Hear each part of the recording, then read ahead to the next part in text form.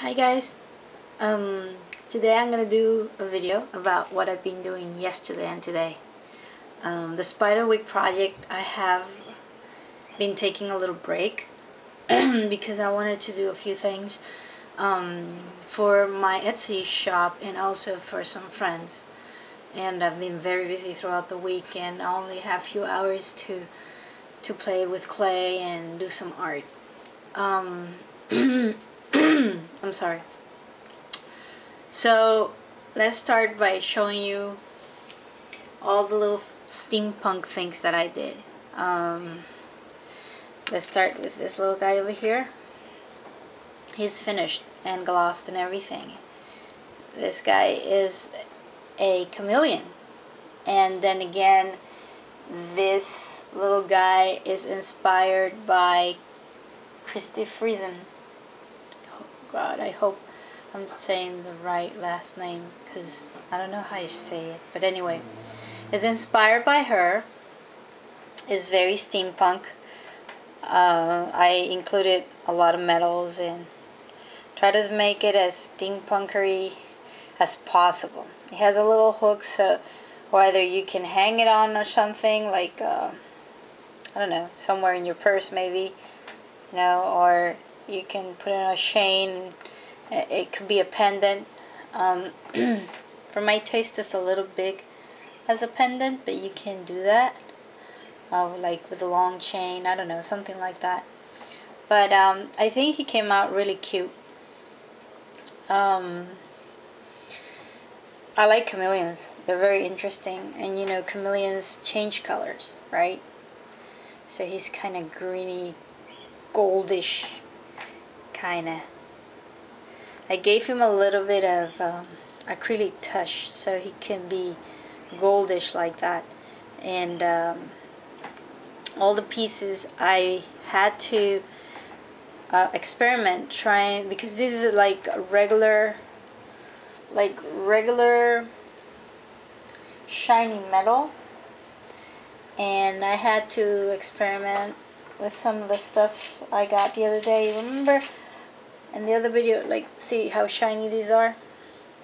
So I bought the other day a rub and buff gold paint, but I returned it because I tried it out and I didn't like it. So Christi Friesen always is talking about something called patina, and I found this rub and buff patina, which is the same brand that I bought before. The difference is that this is a different color, and what it gives you is like this color over here. So the results are this. Look at this. This is the same or similar screw that was like this shiny, and I paint it with this patina and a mix of black, and this is the result. I have other pieces here I was working on, so you can have an idea on how this thing works.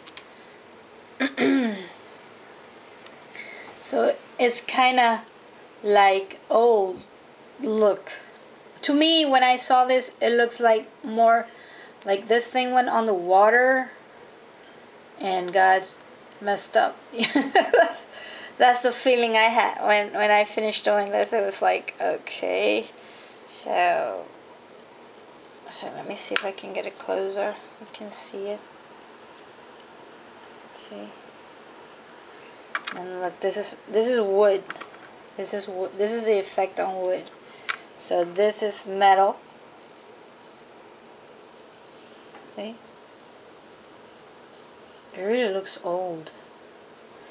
And this one was metal too. See, you can see in the back it's still a little bit shiny because I just was experimenting to see if I could, oops, I got focus.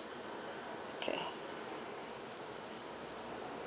doesn't want to focus, but anyway, the results are amazing. I like this one much better than the gold one. I don't know, I might have to I don't know. I'm gonna have to play more with the wool, but I returned it, and I with the same money I got this one because they were the same price.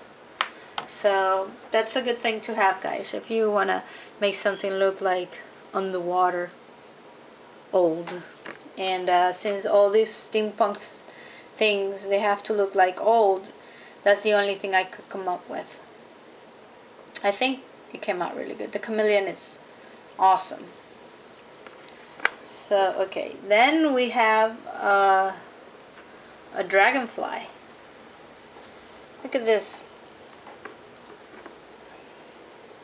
Look at the details on this guy. This was fun to make. And then again, this is something inspired by Christi Friesen. She has a book called Steampunkery, which is very cool. And it shows you how to do all these things. And I love it. I love it. I love it. So I can't wait to implement all the techniques I learned on this little guys with my dragons.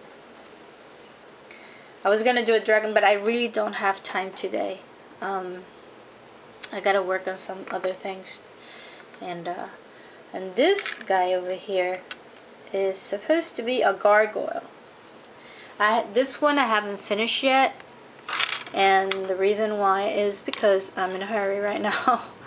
But I wanted to show you guys my results. She has a gargoyle on the book that shows you the techniques how to do him, but I kind of change him a little bit because the one that she makes is more like to hang it on a pocket of your clothes or a hat or something like that, and I said no, I want to make something more like his standing. So hers is more skinnier. I kind of make this little guy chubby so he looked like funny, and it's a funny gargoyle in my opinion. Long arms, you know, short feet, legs. I added more of those little steampunk things that I had. I think he came out pretty nice. And then I haven't, like I said, I haven't finished. I have to gloss him and probably paint him a little bit to give him more in depth. And I make him his little shield. Look at this. Then again, with this patina rub and buff, I did this. This was shiny as the screw. So I kind of went ahead and applied the technique. Like, then again, remember, it's the patina mixed with black, and this is the result with black acrylic. So with the things that I found the other day outside, I make him a shield. So this is gonna go right here. Isn't that cute? He's gonna have his little corona shield. I think he's cute, and it's gonna come out really, really nice. Let me show you again. Turn him around so you can see the details. This one gave me a little bit of work because the way she makes things is not the way I'm used to make, like my busts and the dragons and all that.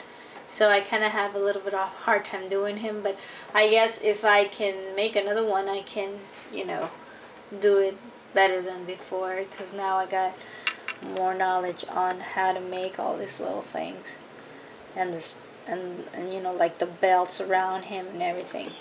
I think once I put acrylic on him, he's gonna look amazing. So that's the gargoyle, and I want to show you really quick again some of the things I was working on, which was this card, not this one. This card over here I showed you the other day. I went ahead and kind of include a little bit more ink. I don't have any of that stuff, so I went back to the store when I got the patina rub and buff, and I got $1. It was just $1 red ink, and I had a coupon again for 40%, so I got the Tim Holtz another ink, which was black, to make this effect, because the one that I showed you before was like brownish color. This, so I said I needed a black, so if I want to stamp black things, like I don't know, like it would look more like a newspaper or something, so I thought about it, so that's why I got the black. But I also kind of went ahead and did some of the edges of this card with the black, and this is the result. So the idea I got for this, guys, is I'm gonna give this card to someone very special.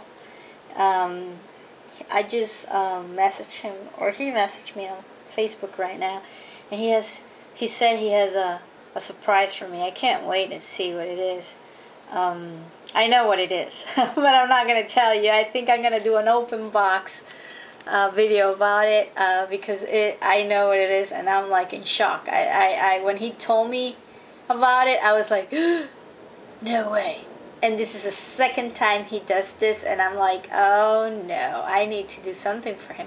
I hope he doesn't watch this video, though. This is between me and you guys viewers, because as a gesture of thanking him of everything he has done for me, or at least the things he has given me, I want to give him back something. And I'm going to give him this card with a personal note, which I haven't wrote yet. I'm going to write it down now, like in a few minutes, with my alien bust. I think he is going to love it, because he is a huge fan of collecting stuff. Like, you have no idea, guys. I've never seen somebody that, I mean, I like collecting stuff, and if you see my stuff, you will go like, wow. But this guy, he has like, I cannot even tell you what he has. So many things, and he loves Transformers. He's a guy that loves Captain America, that type of stuff. And the reason why I'm giving him this alien, first of all, because I made it. He doesn't know, I think so, because I haven't talked to him. I don't know, but I think he doesn't know I do this kind of stuff. I don't know. I don't know if he has seen, because I don't know. I have no idea. But I'm telling you right now, I don't think he does. And he likes this kind of, you know, sci-fi things. And his surprise is related to sci-fi things.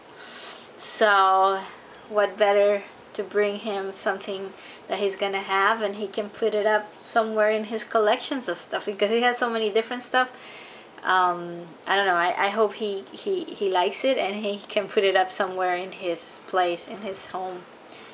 So that's for that. And then, like, I love the tag idea. I love it. So I made these 3 tags. You see what I mean about pressing the stamps with black? This is the result. This is what these 3 are the same thing. And I made this one for 3 of my super friends that I miss them a lot, because I don't freaking them anymore, and I'm gonna send this to them through the mail, and the 3 of them are gonna have the same message, and they know, and they're gonna know exactly what I meant by writing what I have in mind. So there you are, guys. I mean, I've been very busy. Like, I've done this like my last hours at night, trying to get everything up so I can deliver it Saturday. So hopefully all these people will have their things on next week.